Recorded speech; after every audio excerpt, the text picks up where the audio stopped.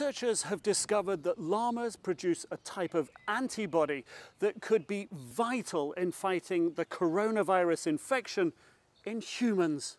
Those llama antibodies, their binding entity is much smaller and much more stable. The eureka moment at this tiny Belgian lab came January 20th.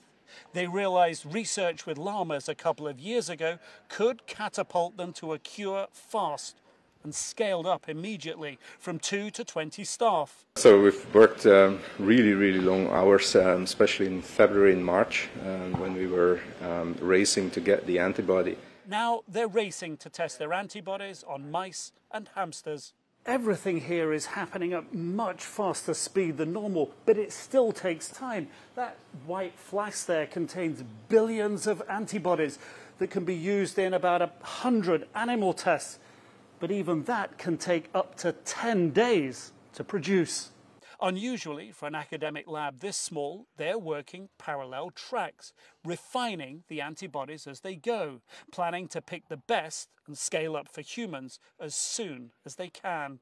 We have to do multiple other studies like toxicity, repeat some animal experiments, and then hopefully by the end of the year everything should be in place to do the first clinical test. The biggest beneficiaries could be the elderly, because generally their immune systems are weaker. The lab's antibodies could aid the effectiveness of vaccines already being tested.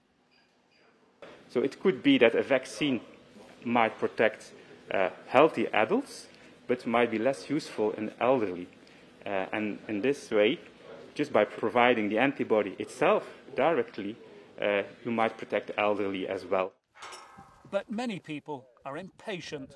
At a llama farm in the UK, owner Bobby Shuck is already getting calls about the healing possibilities of llamas. We have had rather silly people, in my opinion, who phoned up and asked can they come and take blood from the llama to drink it. But no, we're not going to let people drink their blood. And if they did, it wouldn't help. That's not how antibodies work.